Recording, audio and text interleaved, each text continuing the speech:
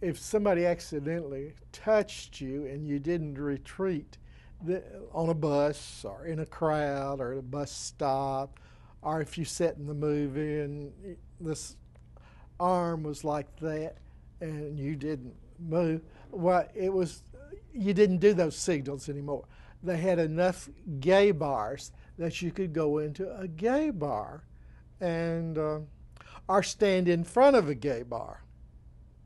Or if you had a whole string of gay bars, you could walk up and down, as the hustlers did.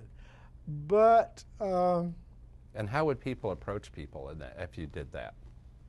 They just, was there a well, if signal? you go in a bar and somebody's offered to buy you a drink, you knew they were interested in you. What if you're walking in front of the bar? Well, if they come out and say something, hi, or how's it going, or what you up to, or what you doing, drive up in the car and say, you want to go for a ride?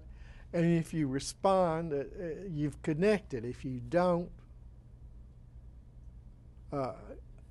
homosexuals are really very direct and rude.